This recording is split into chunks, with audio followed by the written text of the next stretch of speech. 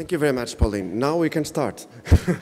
So, we'll start with the researchers presenting, the PhD researchers presenting the ongoing work, and we'll start with the work package 1.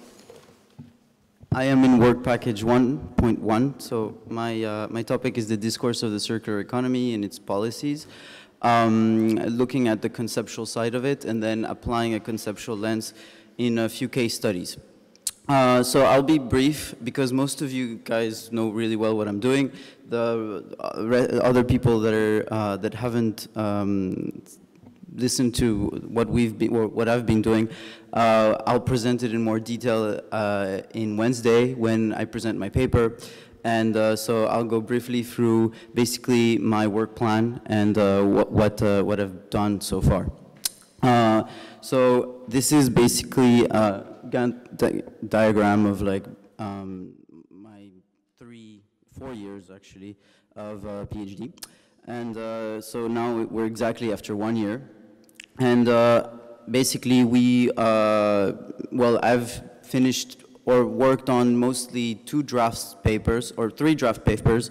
The first one is a conceptual review of the circular economy, looking towards the creation of a typology of circular economy discourses and understanding the complexity of different visions of circularity that are within academia, because it's very complex. There are a lot of different visions and no one is really agreeing on exactly where it should go and what it means. The second one applies this conceptual view to the EU, and looks at basically the EU discourse and the EU laws and legislations and how they portray the circular economy and what position on it and what vision of circularity they propose.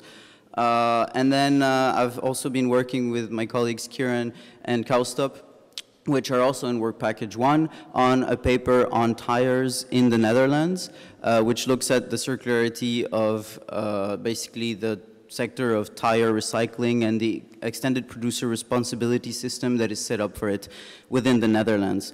Now, luckily all 3 papers are quite well advanced. I will present the conceptual one, which is the more theory-based one, of course, on Wednesday in more detail, and I'm happy to discuss the rest with you, because in 10 minutes, I can't go through the findings of all of them.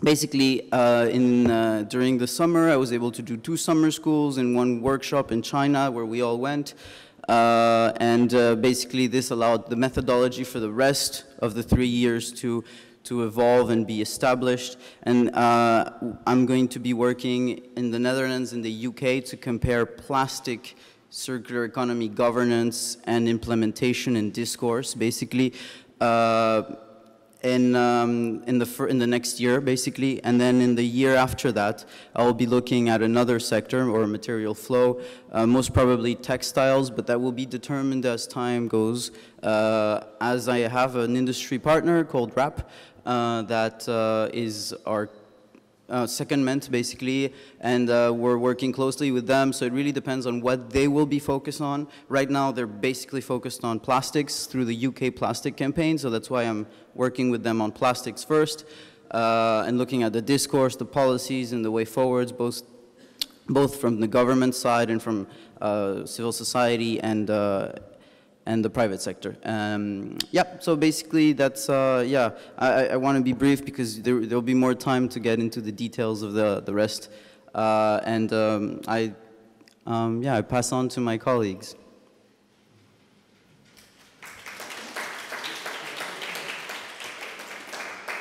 Thank you very much, Martin, but we still have some minutes for questions.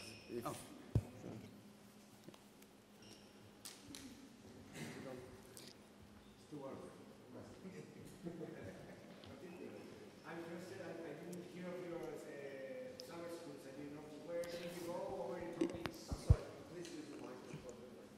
I can repeat the question. He asked whether I what summer schools I did. So I did 2 summer schools, basically. One on behavioral operational research, that was in Nijmegen. It was really nice.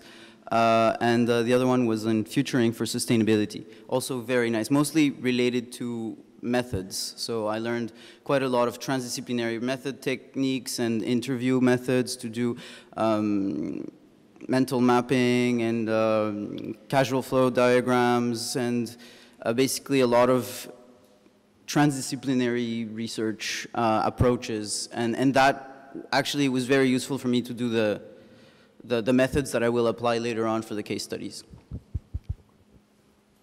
Yes, Anna. Or yes, Anna. Please use this. Yeah, I was just wondering from these summer schools, what were your main takeaways for you personally? Like what changed after you went to those summer schools for your methods, actually? Well, one thing that was really interesting perhaps was in the futuring summer school. There, basically futuring is used as an approach not to like actually forecast or try to see what's going to happen in the future, but rather as a method to understand discourse, understand like the actual, like how people think about circular economy. So by making people imagine like the future of circularity rather than understanding what it will be, because really it's impossible to predict the future, it's a very good tool to establish what people actually, what are their imaginaries regarding circularity, and that was super interesting. And there's a lot of really interesting work about like how to create futuring techniques with people and stuff. And then in the behavioral operational research, it was much more kind of practical methods. So I learned really good interview techniques that I could share with you guys that I think were really, really interesting to create a cognitive mapping of like basically of imaginaries for sustainability.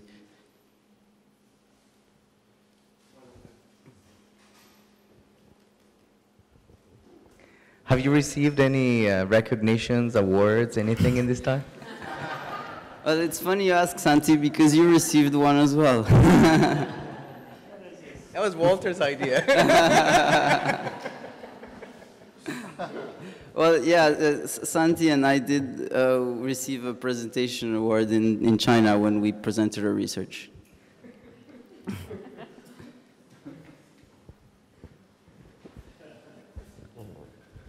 More questions? Oh. No? So let's move on. Oh, okay. Thanks very much for that introduction to your work. Are you noticing how you might be able to look at kind of thinking about circular economy principles according to age groups? We hear a lot about how the younger people in particular are buying into that. Do you think it's worth exploring that more and seeing how that can be analysed in some ways? And that's my first question. Second question, I suppose, is from what you've found so far, are you increasingly optimistic about circularity or pessimistic or undecided yet?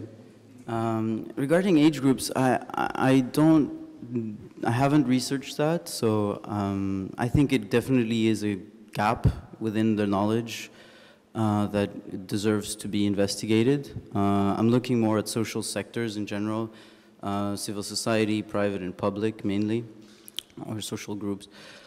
So I don't really segregate by age in that sense. Yeah, I think it deserves attention. Regarding my optimism or skepticism about the circular economy, I think right now the concept, as a few authors have pointed out, is in a time of validity challenge. So it means that it basically, it can either become something transformative, or it could become a new form of greenwashing, or basically just disappear and new concepts will emerge. I think depending on how it's implemented by governments, how companies undertake it, and whether it actually leads to positive sustainability outcomes, and by that, not only environmental ones, but also socially inclusive ones, I think will really determine whether it goes one or the other way.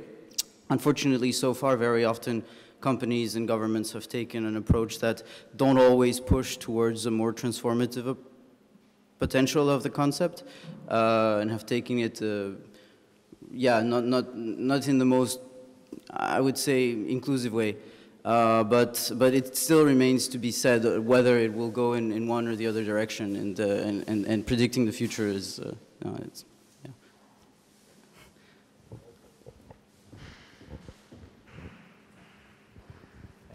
Thank you. I'll just read you one phrase which may push you towards optimism. With the new European Green Deal, Commission President-elect Ursula von der Leyen has put environment and climate at the top of the political agenda.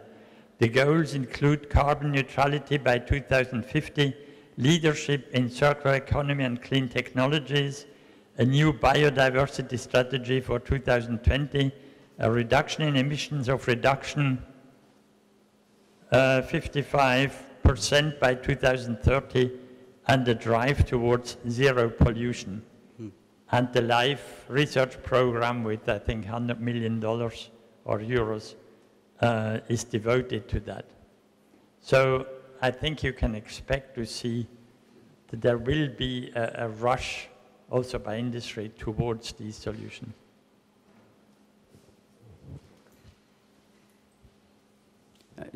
Should I answer? Up to you. No, thanks for, no, thanks. I actually had seen Ursula von der Leyen's presentation to the Parliament. So, I mean, I hope that actually translates into action, because of course so far she's not there and she has to agree with a lot of other commissioners in 28 member states.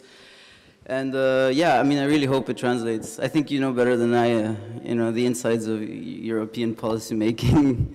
And if you're optimistic about it, that's good. So, thank you very much, Martin. Let's move on. The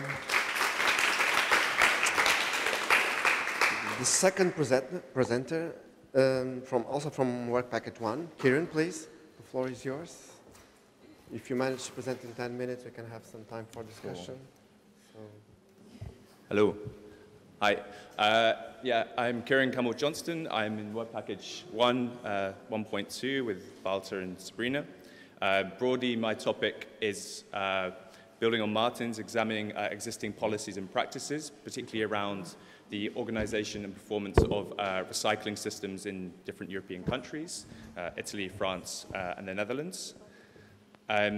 So broadly, the overview of the presentation quickly will be initial activities, our secondment experiences, external collaboration, the first year challenges, and the next steps. So to kind of give an overview of the stuff I've been doing so far, we of course had to finish our research proposals, which was done in January, just before the Utrecht Cresting meeting. Secondly, I had my secondment with Rijkswaterstaat, who are also based in Utrecht. And there I was working with the Waste and Materials Department, looking at the kind of policies and practices in the Netherlands. And the kind of broad outcomes for this year so far have been a paper, a review of the cascading principle, which I'm going to use as a key principle in my research. And I think we'll be talking about that hopefully on Wednesday. And then, as Martin already mentioned, a paper looking at extended producer responsibility. So looking at these older kind of types of circular economy-like policies and practices, and using the example of tires in the Netherlands to explore some of the current organizational challenges and problems of existing circular economy systems, and reflecting on how they can maybe be altered or changed to be more effective. But of course, it wasn't just kind of research activities. I was pretty fortunate. I had my first article published this year, which was really exciting. And Tomasz helped me through the submission process because he works at Including Production. Always helps to know the editor, I found. This is a little bit pixelated, but of course, we had our first ISDRS conference in Nanjing in China. And the PhD workshop was, I know, a really nice chance for us early stage researchers to like show our progress and learn from each other, which particularly at the start I found was a really useful kind of experience. And then again, a few of us went to Beijing to the Industrial Ecology conference as well, and managed to see the Great Wall and also enjoy some beer along the way. And moving on to my secondment experience, so I had 3 months kind of temporarily placed in the Rijkswaterstaat in Utrecht. So Rijkswaterstaat is the kind of executive body for the Dutch ministry, and the sub-department I was in was looking at the waste and materials department, so the monitoring and the policy body that gives advice to the Dutch government. And really wanted to use this exploratory period really to understand the system, make connections with the key actors, the key policymakers, and locate kind of potential research subjects for the coming years. And hopefully this will lead to something else. This isn't really related to my project, but I thought I'd use the opportunity to promote a project I've also been working on the side.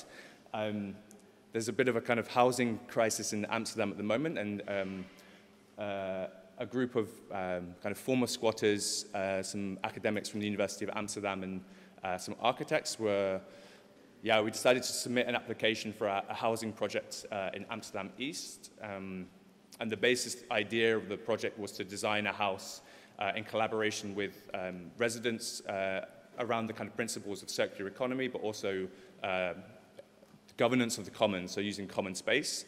And this is pretty exciting. We, just as a self-promotion, we managed to win the application. So now we have to raise 7 million euros to build a house. So maybe this is a call if anyone fancies pitching in. That would be great.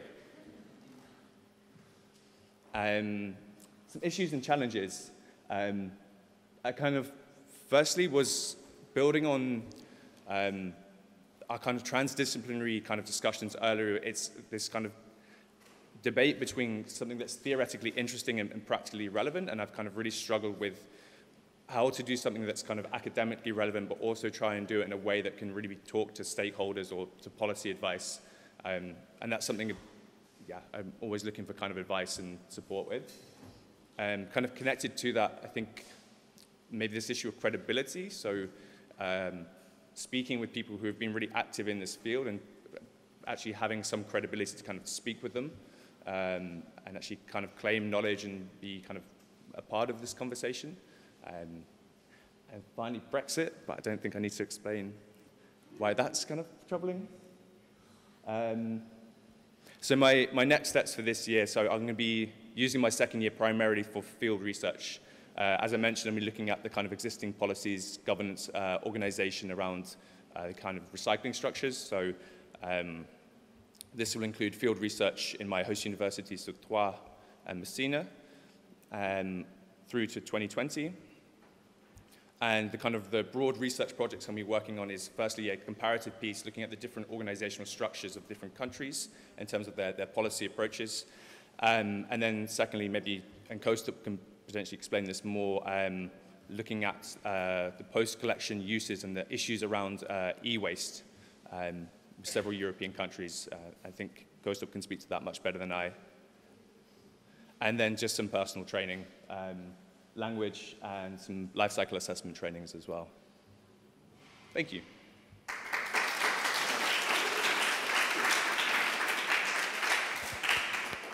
It's really pixelated. Thank you, Kieran. Thanks. Questions?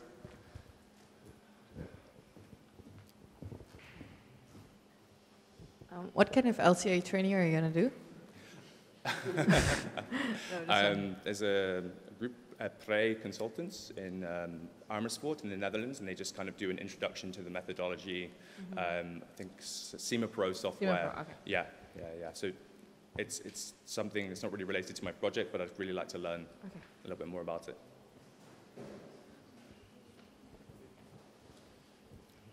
So I was glad that you mentioned the commons. It's really interesting, kind of touches on my area of research on cities. Yeah. Do you think that when you think about the circular economy, do you think property ownership, property rights is an important issue? Is that something you're starting to think about in your research? Not kind of explicitly. I think with the housing project, that was much more kind of focused on that. I think maybe some of the discussions around kind of product service systems and service models, there's not really an explicit conversation, or that I've seen maybe about ownership and kind of social participation. So I don't know all the literature, obviously, but I definitely feel that's something that needs to be kind of looked at, maybe in more depth. Maybe touching what Martin said about kind of inclusiveness and who's really going to be included and benefiting from certain kind of processes is definitely a really important aspect. Yeah. Thank you. Thanks.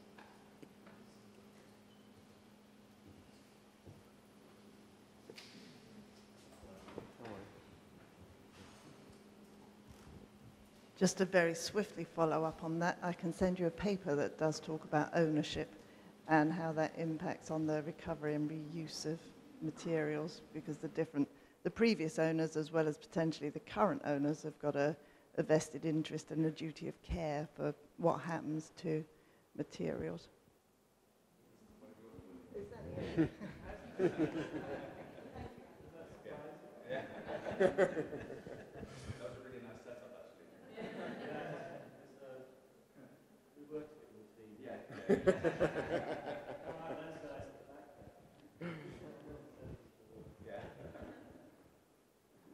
More questions? So let's move on. Thank you very much, Kieran. Let's move on, still in work package 1. Kastub Tapa, please. Good morning, everybody. My name is Kaustubh, and I'm in the third group of the work package 1, and I looked at the leakages in circular economy. By that, I mean all the waste that might leak from European Union to outside of the European Union. In this presentation, I'll talk about what I did since the last workshop, but also talk about electronic waste in a global, local, and a regional level.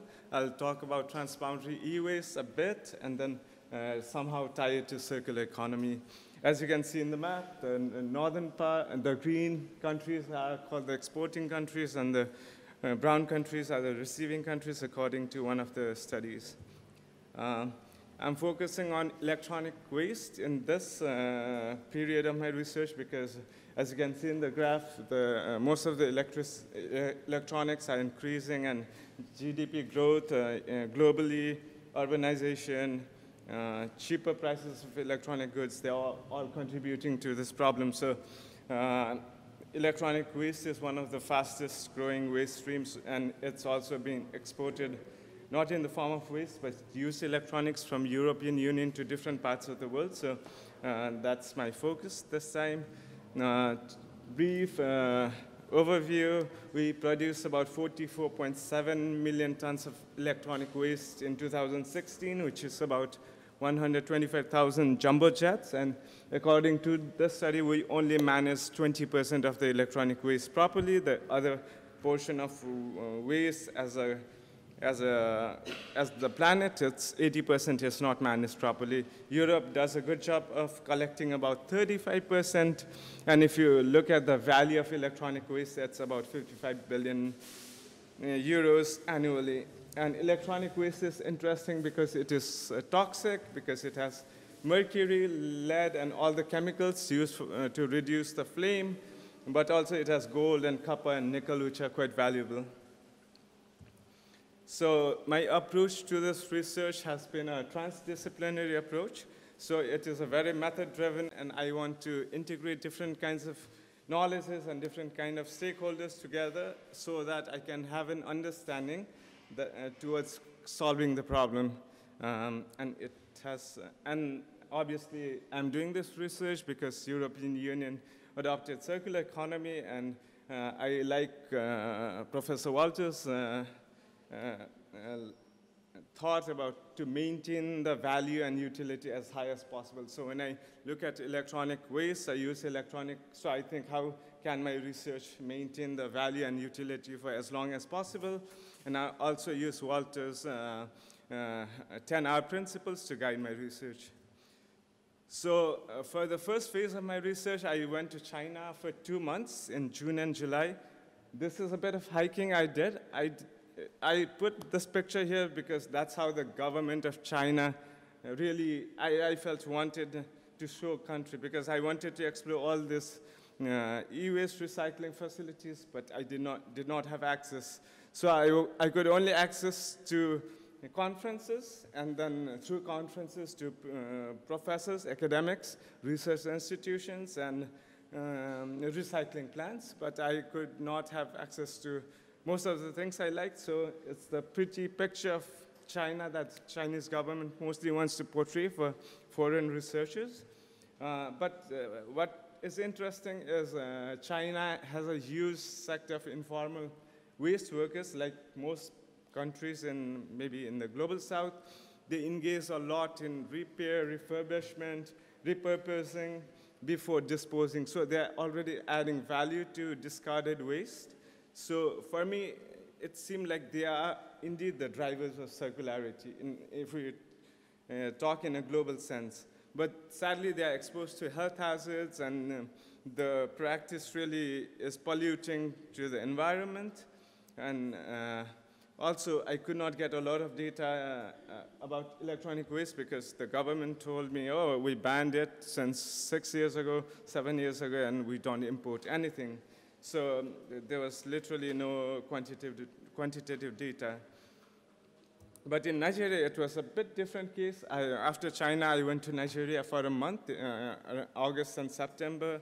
And there was a study a few years ago in Nigeria that said about 71,000 tons of used electronics came to Nigeria in 2016 and 17, and about 77% of them were from the European Union, and a lot of them, depending on the products you look at, 5 to 60% actually did not work. So the electronic waste disguised as used electronics. So this gave me the ground to go to Nigeria and to see what is going on. But again, with electronic waste, finding data is very hard. Another problem is the presence of informal sector, not problem, but also a solution. So in Nigeria, there's the huge sector of people working with the used computers. They repair, they refurbish, they cannibalize the product, and finally it's disposed mostly in a very unsafe way.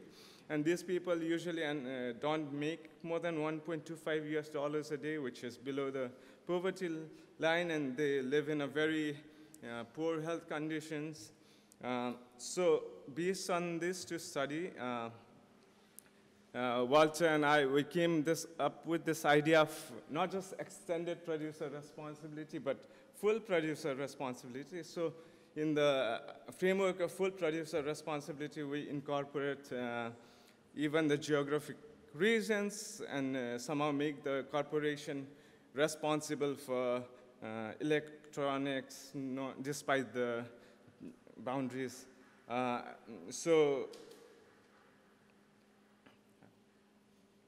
I'll skip this one.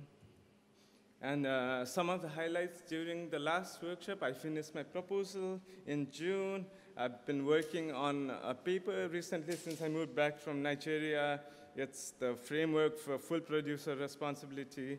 And I'm working in a paper like Kurian and Martin mentioned, a group paper on recycling, tire recycling.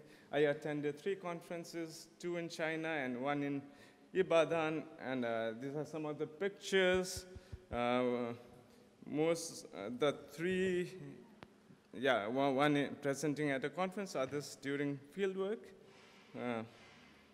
And my next steps is my trip to China was not successful in terms of finding data or making relationship for further transdisciplinary work. So I need to figure out where the plastic from European Union goes now, so I can collaborate with Kurian and Martin around plastic research. I'm going to Hull right after this workshop, so I'll be working with Pauline for about a month. I'll be working on building this framework for full producer responsibility. And also, next year I'm heading back to Nigeria again for a couple of months, and I'm also part of organizing a member of the Circularity Africa in May 2020. So if anybody wants to join the conference, please let me know. And I'll also be working with European partners, stakeholders, to see what happens before the waste leaves Europe. And that's it. Any questions?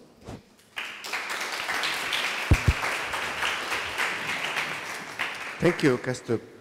We still have some time for questions. Kirin. Hey, thanks for your question. You know, I think you mentioned that there's around 55 billion euros worth of e-waste that's kind of leaked each year. How's that kind of calculated? Is that like the metals in there, or? So it's the metal that you recover from the electronic waste, but also the cost of processing the electronic waste. So it's not just recovery, but to properly manage the waste and the employment it creates. So if you add all that up, it was to about 55 billion euros. Thank you. And maybe just a second question. Are you still going to use the term leakages? Because I think there was kind of discussions in China that, you know, there's kind of dual collaboration between a lot of these kind of receiving countries. So are you still going to kind of build on that term? Yes, I think I'll still use the term leakages because that's how it has been introduced in the literature for so long, but I'll put a critical eye to it because when I first went to China and Nigeria, I thought, oh, it's just injustice.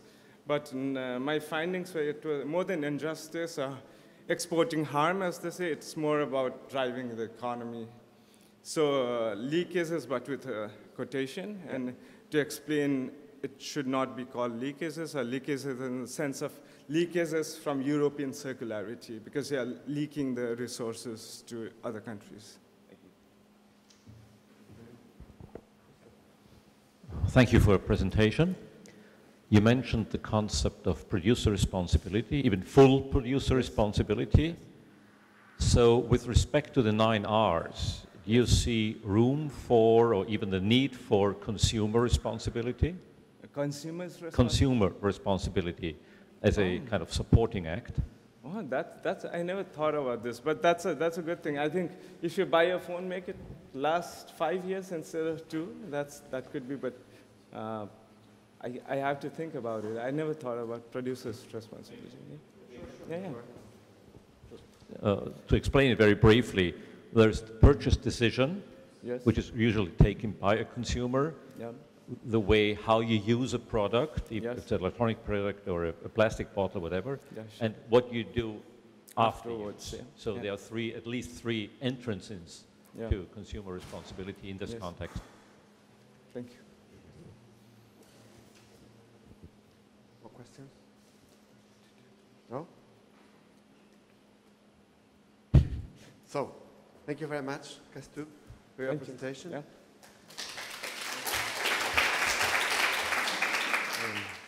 Okay, thank you very much.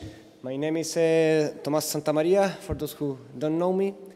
I'm ESR 2.1, Work Package 2, now we're changing topics. It's around corporate engagement within the circular economy. And the focus of my research so far, it's on circular business model innovation, or business model innovation for the circular economy.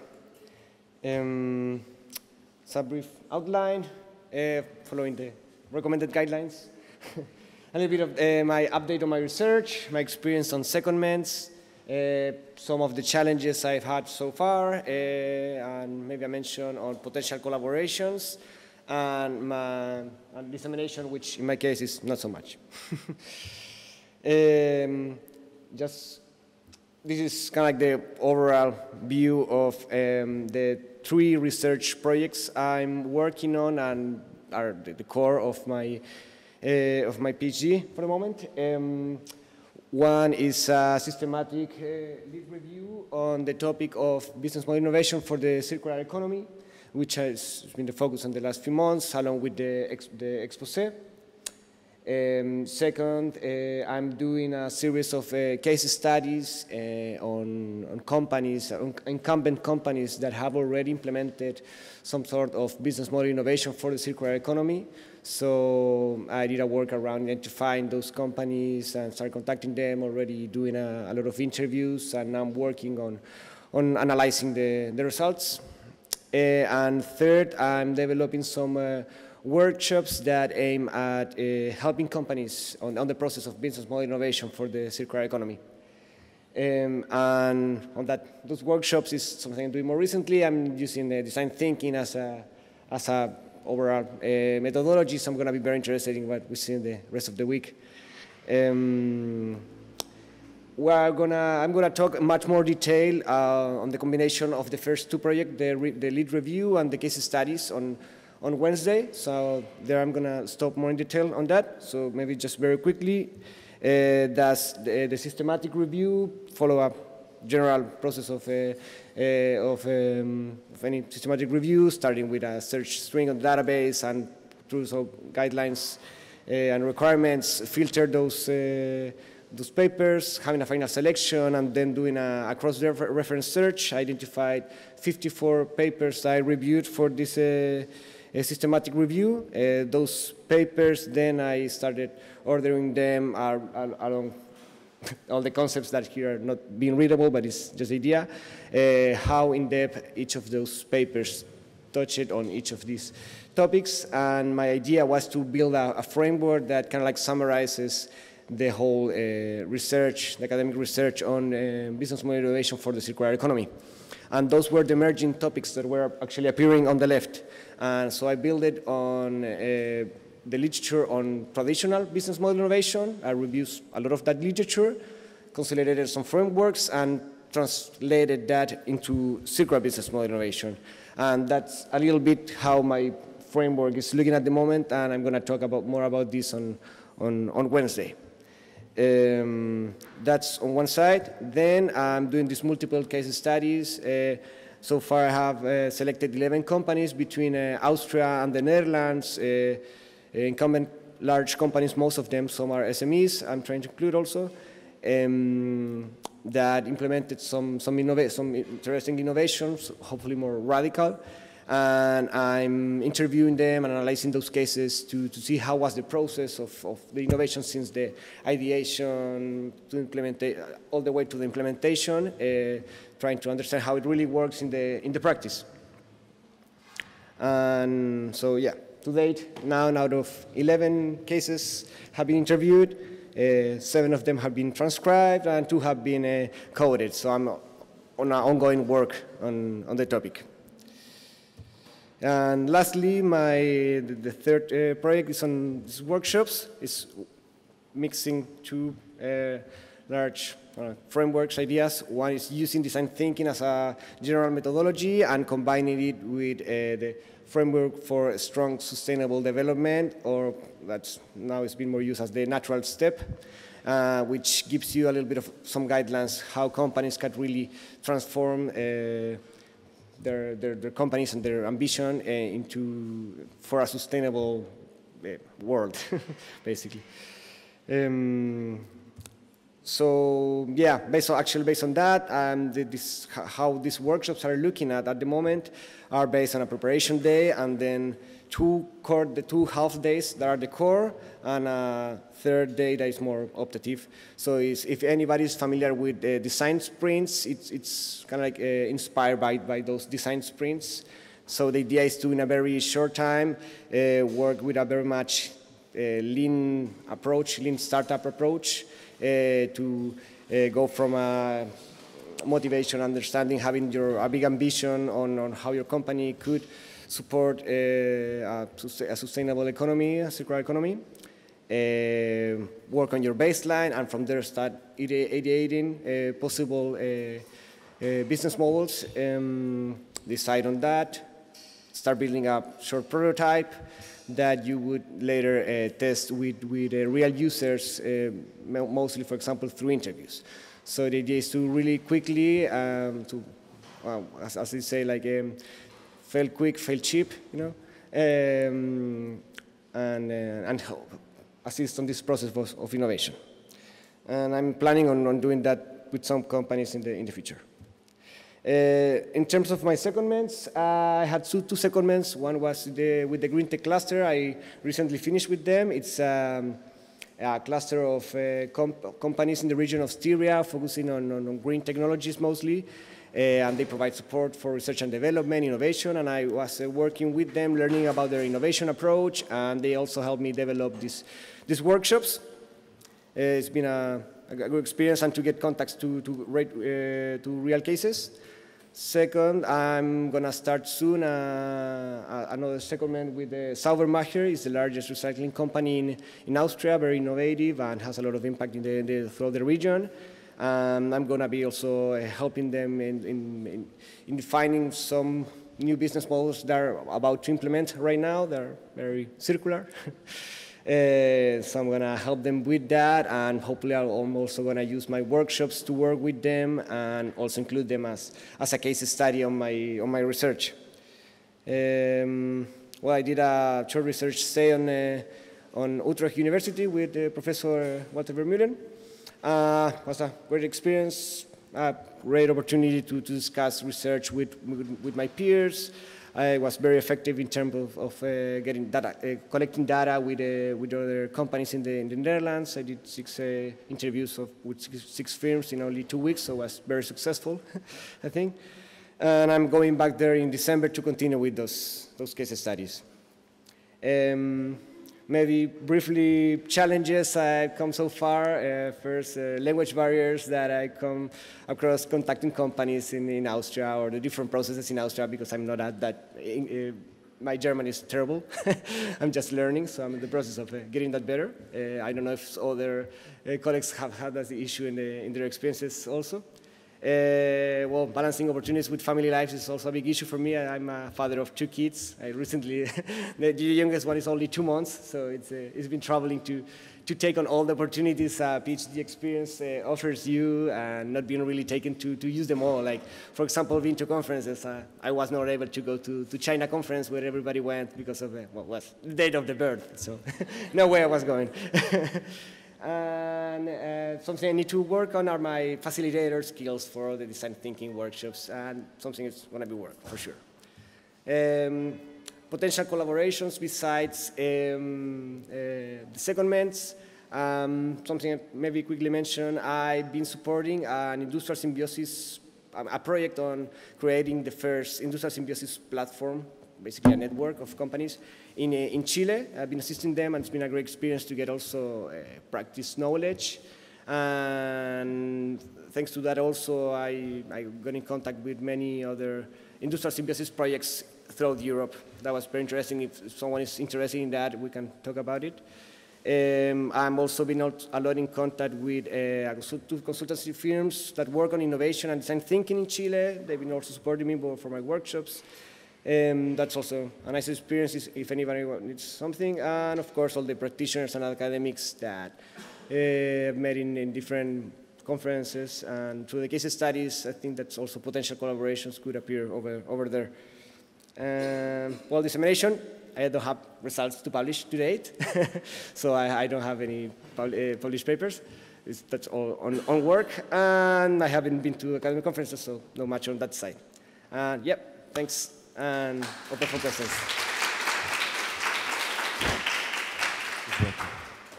Thank you very much, Thomas.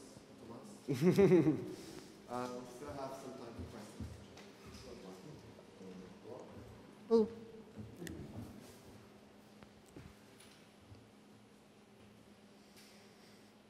Hi, Thomas. Thanks for your presentation. I remember you attended a conference in Slovenia. So I'm wondering, yeah, you said you didn't attend any academic conferences, but I'm wondering what kind of stakeholders were attending there as well. I think you went with Aidan at some point, right? Yeah, that was a great experience. Went to a practitioner conference in Slovenia. Something like that. I was a practitioner-oriented conference, and different stakeholders were mostly companies.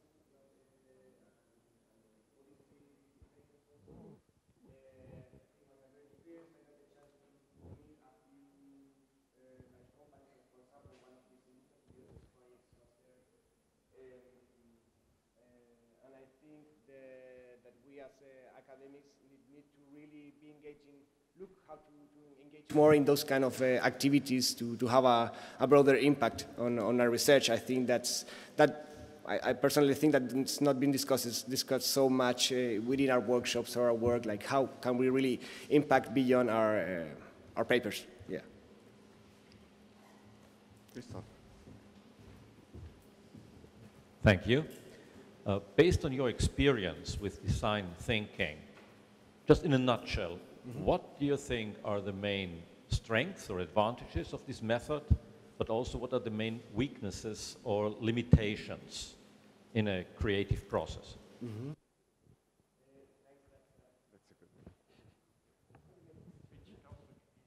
Don't switch off. Don't touch. Yeah, it's working. Yeah, perfect. Thank you. Yeah, very good question. I think there's a lot going on around design thinking lately. I believe the main strength is that it gives you some guidelines for an innovative process that it's been proved that the results it can give through an innovation process, and it's something that gives you basic guidelines that anybody not being experienced with innovation or designing can use. I think that's very valuable. Based on a few guidelines, it's a simple way of working. Particularly, I think it's very valuable for companies in the sense that it can save a lot of money because it really allows you to work with a more lean startup approach, to very early work on a test, experiment, or prototype, and work on that and test it with real users very quickly. So yeah, I think that's the main thing. And in terms of weakness, well, I'll have to think more about it. But I think it does require a little bit of facilitation, maybe. Even though anybody can use it, it requires facilitation. So to be able to use it on any company, you need a little bit of training on this simple process. But once you get that, you can involve teams anywhere. So yeah. On top of this question, on this way, you already identified other related papers that also use that method, design thinking, to a similar approach. If I have? Yes. Yeah. I have found that. I mean, that's where I initially got the inspiration. I found, for example, a methodology based also using design thinking to work on workshops and use that as a data collection method to develop a sustainable business model innovation framework. For example, and I've also seen that it's been used it's been used a lot in terms of product design, but it's recently started to be used much more in business model innovation. Yeah. And maybe adding up on this, why did you choose these two methods of design thinking and the FSSD? Yeah, I combined design thinking with FSSD or the natural step because design thinking, the starting point of design thinking regularly is consumer needs. And I believe that if you really want to make a transformative change in a company, you need something bigger, not just, that this is what my consumer needs and maybe we find something around it and we make it better, but you need to aim big. You need to have a really ambitious goal, and that's all what the natural step is about. It's about having a very ambitious goal framed by some sustainability principles that really tell you, all right, this is how big you can go, but in a sustainable world. So it really gives you the natural stem. I'm mostly using the idea of it for the inspiration part of the design thinking, not just to bring a consumer perspective, but also imagine how big of impact your company could have. And maybe for the design thinking, you should look up the Hasso-Plattner Institute. They are the leading ones in design thinking, and they offer courses as well. So maybe that helps you. Nice. What's the name? Sorry? Hasso-Plattner Institute. Thank you. And we will have also a short course, as I said, on Thursday afternoon. So you can also. And Guillermo is an expert, in fact, in this topic. So let's move on. Thank you very much, Tomás, for your presentation. Next presenter, Ana Diaz. still in work package 2.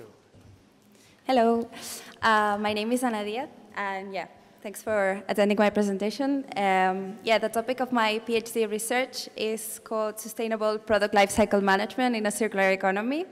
And yeah, this is the outline of the presentation. So I will start by showing you the progress of the research that I've been conducting in the last months, and also talking a little bit about the next steps. I will also explain some collaboration experiences that I've had and contact with external organizations. And then also I will quickly talk about my research days and secondment, challenges, and dissemination methods and of the results. So basically what I aim at doing is incorporating the principles of circular economy into product design. So basically how to make products that might fit into a circular economy. And I also want to understand what's the product lifecycle management role in this process. So basically I want to understand how can we design products that fit into a circular economy, but also come up with better sustainability outcomes. This is the approach that I'm following. It's taken by the design research methodology. And yeah, it's composed by 4 different steps. So firstly, I've started with the research clarification phase, in which I had the chance to decide the focus of my research and also write my proposal. This was followed by a descriptive study, and the descriptive study has been what I've been working on in this first year. And the research methods have been based on systematic literature review and also interviews.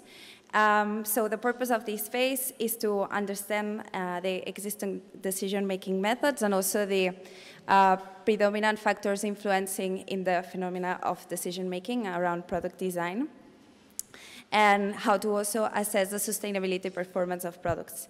And finally, what I aim at doing at the end of this descriptive study is having collected enough information in order to decide the focus of the tool implementation. So yeah, the next step after this is to develop a tool that supports decision-making in the sense that facilitates the process, but also makes sure that the sustainability outcomes of circular product design are better. For this, I aim at developing a decision-making tool, and also I aim at evaluating it. So I need to also develop support plan, evaluation plan for the tool. And finally, in descriptive study 2, I will be evaluating the tool and also, drawing some conclusions on how it worked. So the deliverables so far have been, finishing up the proposal of my PhD, which was completed by January, and also wrote 2 conference papers. The ESDRS one was more focused on the literature review and showing the qualitative results. And I also wrote a conference paper for the Product Lifetimes and the Environment Conference, which had just taken place last week. And it was more, I could also put in some insights from the interviews I conducted. So yeah, well, what I'm planning to do for the next months is to analyze the interviews that I've had and also finish the round of interviews, so interviewing at least 5 more companies. And then combining the insights from the literature review and the interviews, I aim at building a conceptual framework from which the development of the tool can be supported. So the secondment, my organization of secondment is iPoint Systems, which is an Austrian company that develops software for sustainability management in companies. So I aim at having industrial validation of this conceptual framework. What I'm finding is that in PLM literature and in design literature, there's a bit of mismatch in between the content in the academic literature and then what happens in reality. So for this, it's going to be very useful to collaborate with iPoint and so that they give me feedback on this conceptual framework and they assure that this is what happens in real life. And so I hope I can provide the conceptual framework ready by end of February, beginning of May, and present it to you in the next Cresting workshop.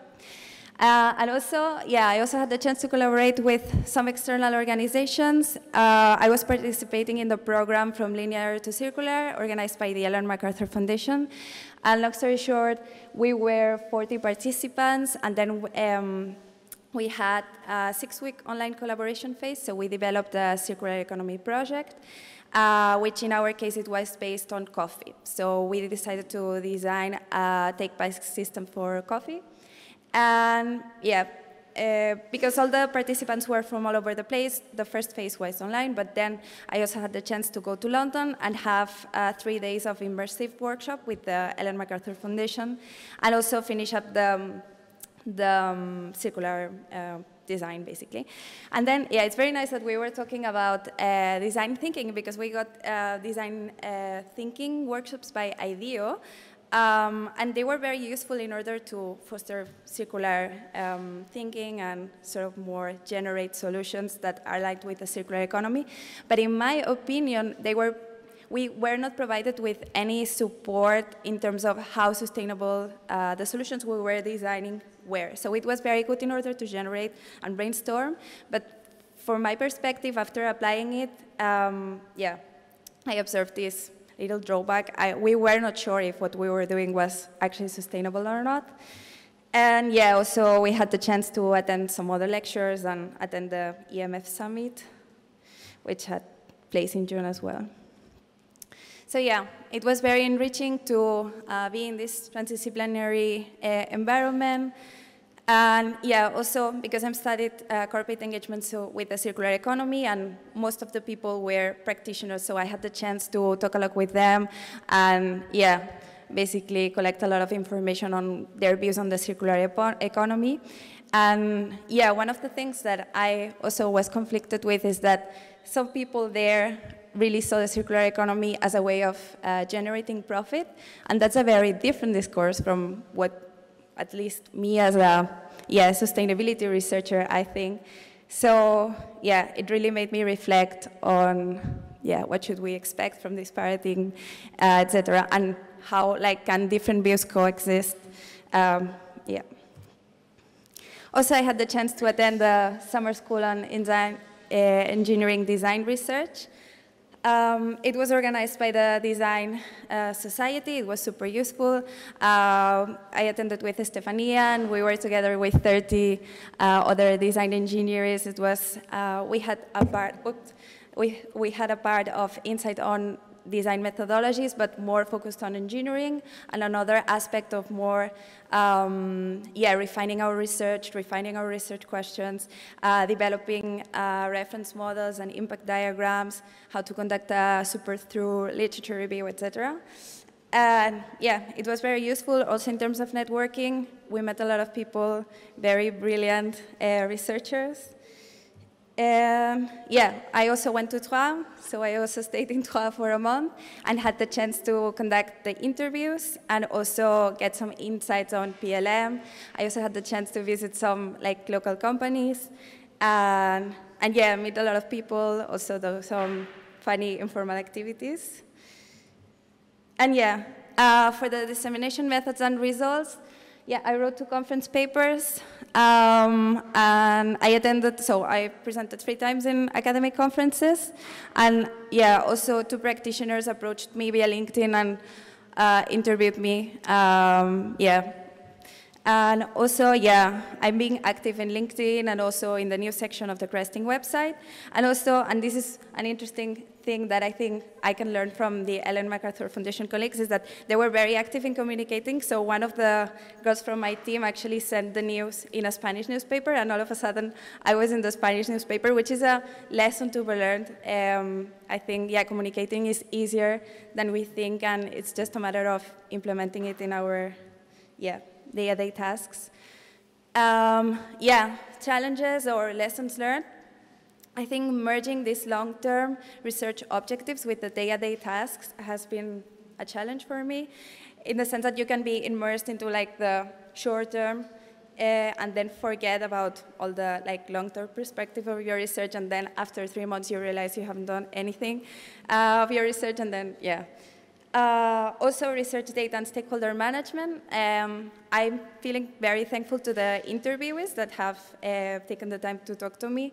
So I've been also reflecting on how to treat them well, or what kind of relationship you're building with them, so that they're not only objects of from which you extract information, but you can also give something back. Yeah, management of university bureaucracy, but yeah, this we cannot change. And also from networking to actual collaboration. So we've met a lot of people this summer, but for me it has been a challenge at this early phase of the PhD, being able to really set a collaboration in the sense that we are going to write a paper together, we are going to exchange data set. I haven't understood how this works. I think maybe it's too early for me, but yeah, I'm curious also about your experiences about this. And also learning transdisciplinary and cross-cultural communication. So being able to discuss with people who have different values than you, and also come from different cultures. So thank you.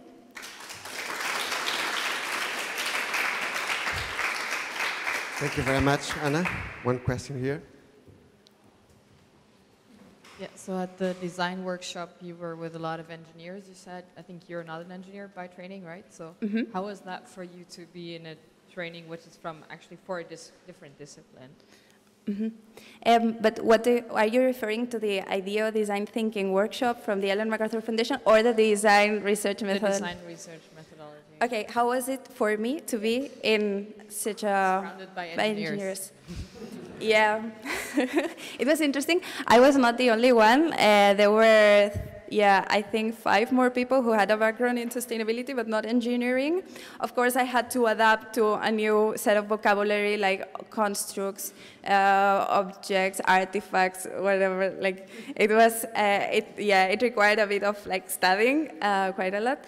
But yeah, it was a great opportunity to also understand different thought processes, thinking processes. Maybe not so, I think as sustainability, researchers would tend to evaluate, be very descriptive, but maybe they were more prescriptive and more, interesting.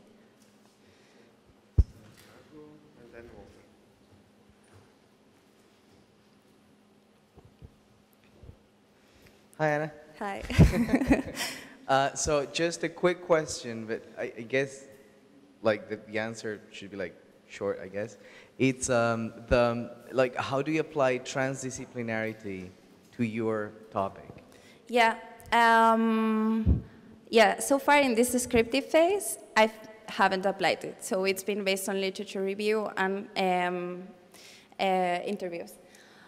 I'm not sure whether industrial validation can be considered a form of transdisciplinarity, and maybe that depends on the extent to which the tool, which is the solution that I'm trying to propose, is being used maybe by iPoint at the end, which would have meant that it's more like a transdisciplinary process and has been developed in a collaborative way, or I take total ownership of that and it just ends up in an academic paper. Really for me, it will be more like an opportunistic process rather than a plan, I think. Okay.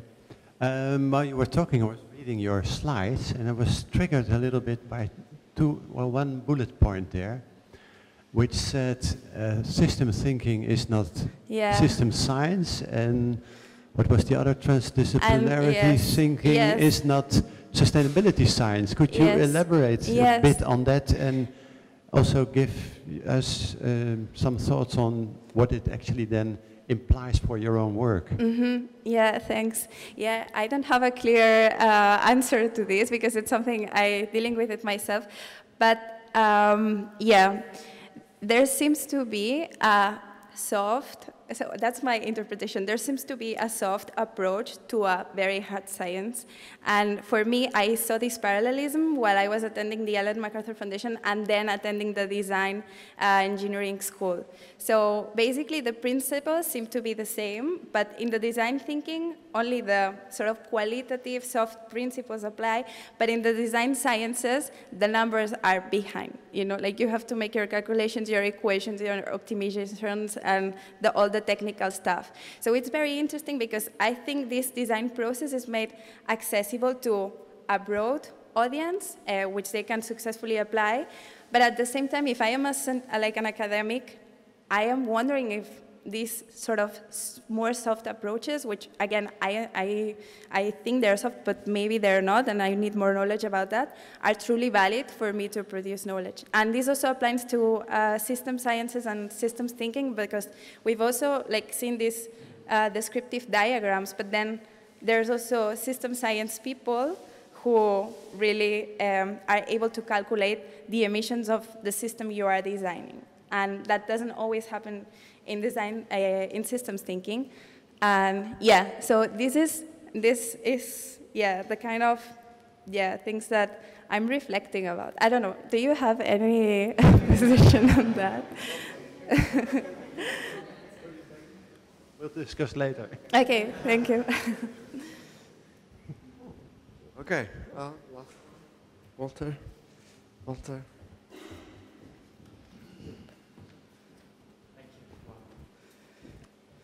Well, if I can give you an advice, then focus on circular economy based on economics, innovation, and competitiveness.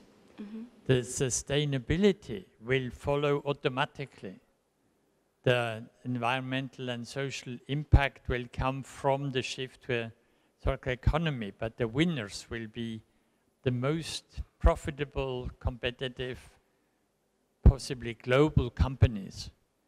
And at the moment, I think the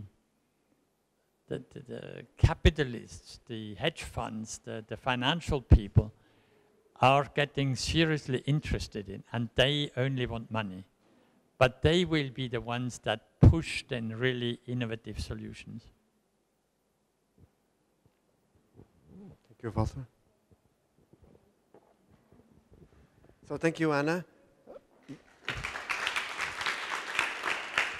The last presentation in this section before the coffee break, and still in work package 2, Stefania Delgadito, please, you can start.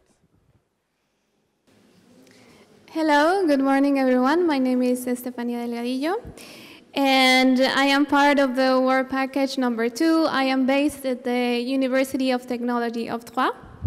My supervisors are Tatiana Reyes, my first supervisor. My co-supervisor is Rupert Baumgartner. And yeah, so my topic is the integration of territorial actors in sustainable product service system design for the circular economy. It's a title that has evolved. It was at the beginning just based on sustainable design and the integration of local resources for the circular economy. But I realized that it was very important to integrate the business models and the product design since early so that we can have sustainable solutions. So I am missing a table of contents, but I'm gonna give you a very brief explanation of what my research is focused. So my main research question is how does the engagement of territorial stakeholders impact sustainable value creation? And this is in the context of sustainable product service system design. So this is it's called an arc diagram, and in the center you can see the aim of my research, which is to support the engagement of territorial stakeholders in product service system design to generate solutions that fosters sustainable value creation. And in the right hand, or in the left-hand side, you can see that my area of contribution is PS design methods. And in the green areas, you can see the areas that I feel that are essential for my research. So you can see that I have other disciplines, not only design, but also management and business. And the ones that are in the bubbles that are lighter green are other disciplines that are used to, but are not, that are useful, but are not essential. So I am complementing my research has an interdisciplinary focus. So I am using a lot of stakeholder theory because I am interested in the collaboration between the different actors that are designing and developing a product service system. So I have also capabilities, sustainable value creation, and stakeholder engagement and social network theory. So the context, as I said before, is in the PSS design. So PSS design process models, as you can see here, I have a table you cannot see very clearly, but they are divided in usually from 4 to 6 main phases. And the first phase is called the front-end innovation, where you have the value proposition, the market analysis, and the concept design. And then there is the detailed design, the implementation, and the use end of life. So I am focused in the front-end innovation, so more into the value proposition and the concept design, because if you want to co-create and collaborate with the stakeholders, you have to integrate them in early in the development of the solutions. So my research is going in 3 main axes, which is sustainable value creation, stakeholder engagement, and capabilities. So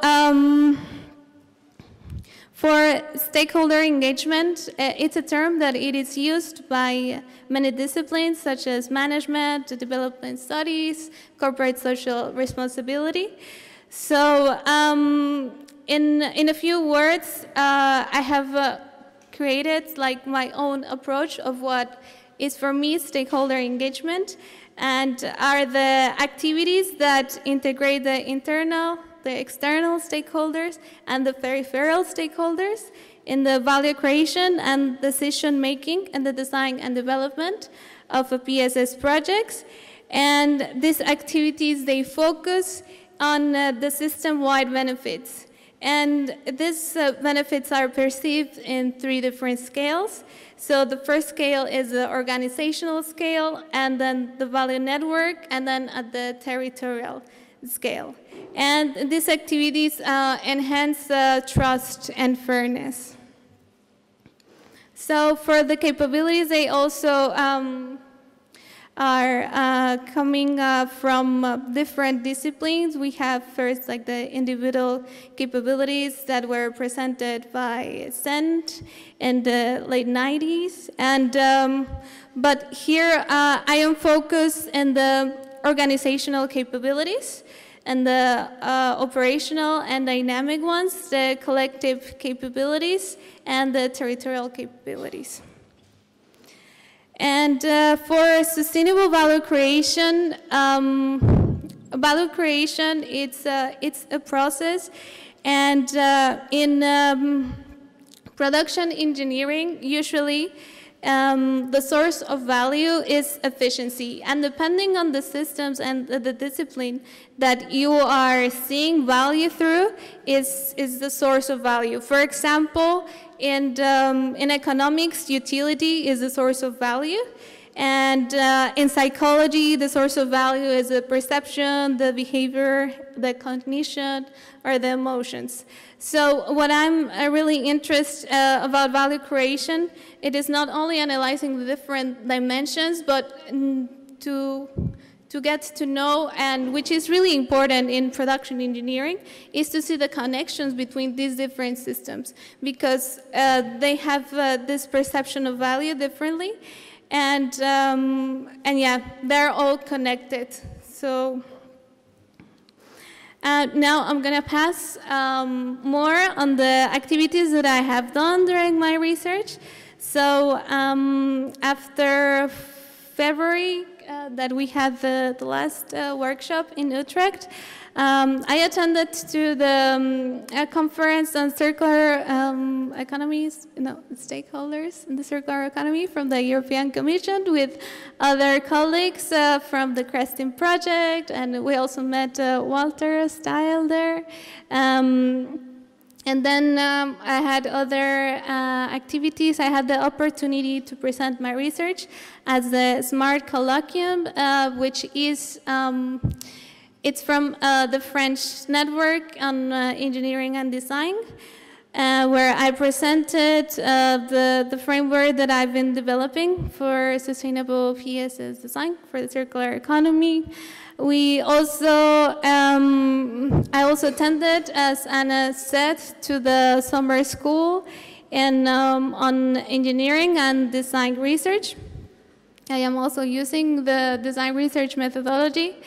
And yeah, it was divided in 2 parts. So the first was in June, and before going there, I had my research day at Graz University, where I was able to, yeah, I didn't have like any special activities, but overall it was a very enriching experience to be able to share thoughts and discussions with people that it's also working on the circular economy topic and also sustainability.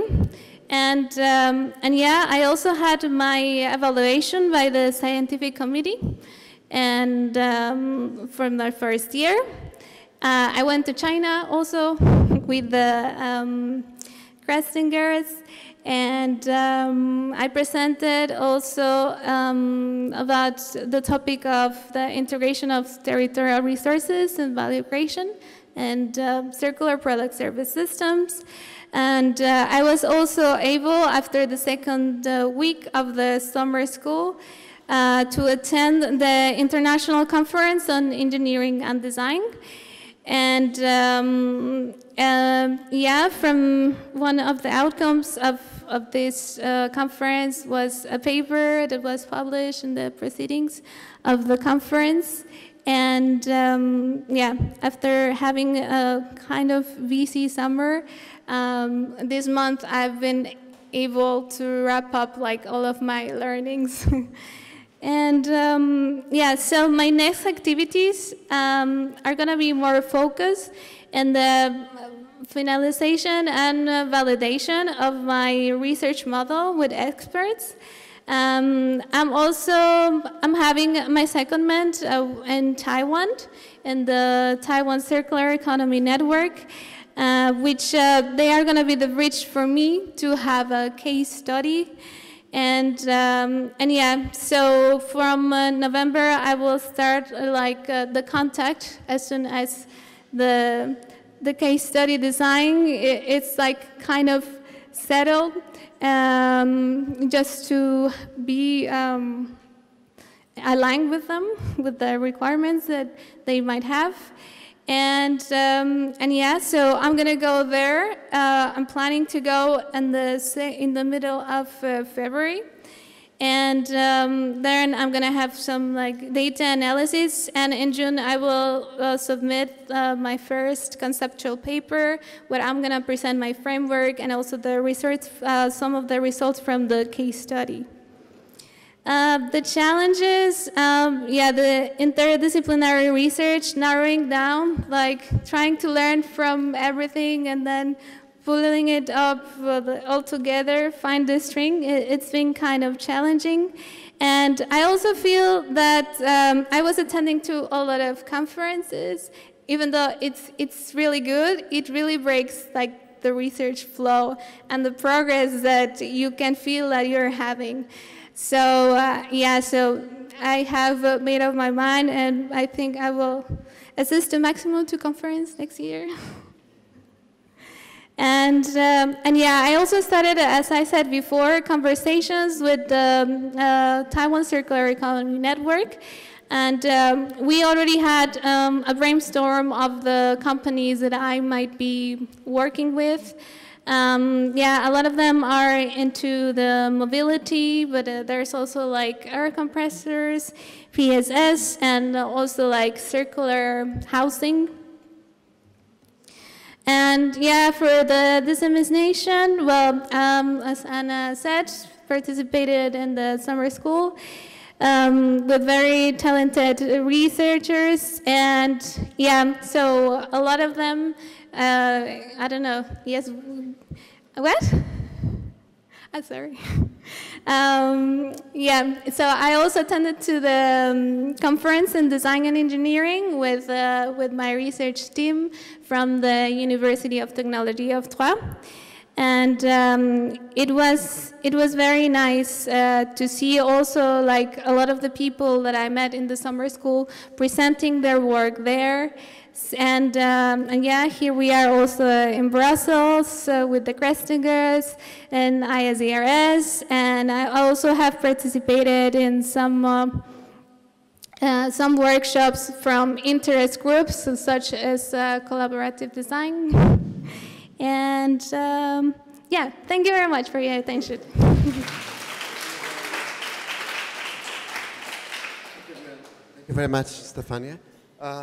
Couple of questions, time for a couple of questions, and then we'll move to the coffee break. I know you're Keywords, hungry. Coffee break, yes. yeah. So, I'm sorry. So, Andy.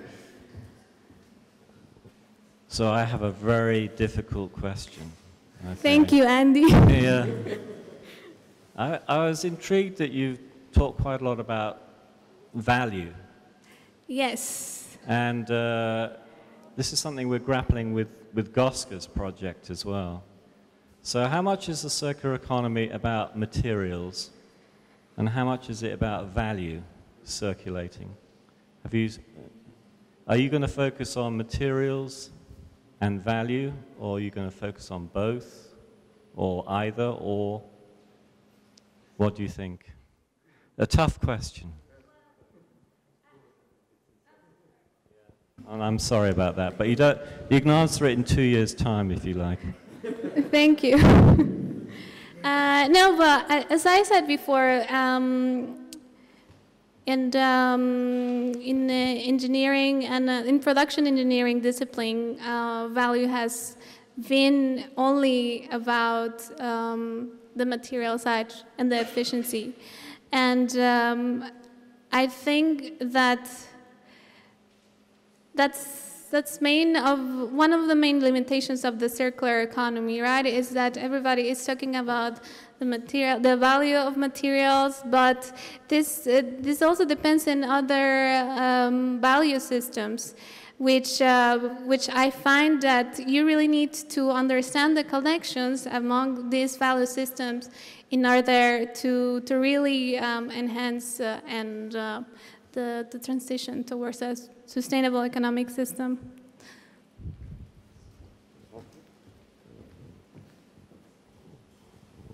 In my definition, circular economy is about the use value of objects. And that includes cultural values, it includes the utilization value, but it's primarily objects, because once at the end of the life, when the objects become materials, then it becomes a scientific problem. But the use value is a very complex thing, and how to extend it is for me the big challenge.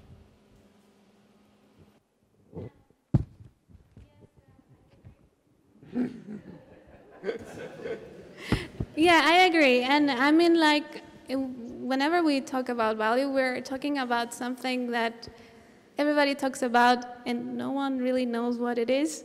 So yeah, I think it's very important to define it. And of course, that's also the principle from product service systems, right? It's like extending this value in exchange to value in use. So yeah, I agree. Thank you very much, Stefania. Thank you. A quick announcement.